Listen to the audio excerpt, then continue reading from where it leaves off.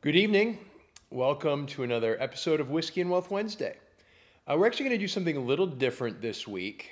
Inflation has been something that we can't hear enough about, right? It's transitory, then it's not, then it's permanent, then it's going to be hyper, and we hear all these different things, especially if you're tuning in against financial advice, to the CNBCs and the Fox Business News and so forth, about everything inflation. And so some of you have seen our mind games videos, which are educational, and we're going to merge those. So this is just going to be the introduction to that. This mind games is all about inflation, and I hope you enjoyed the presentation. Cheers. November mind games: increasing inflation.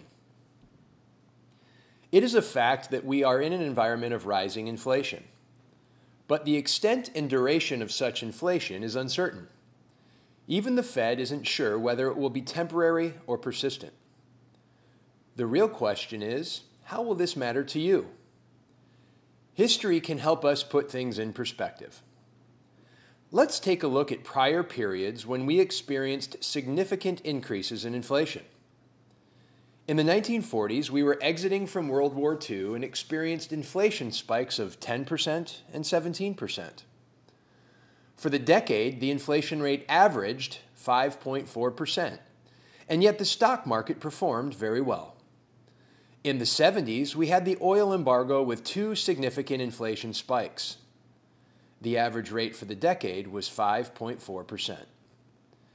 Despite the increased inflation, the stock market still produced positive annualized returns.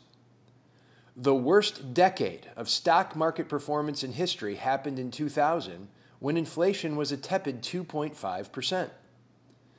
There is no consensus on severity or duration of inflation we may face.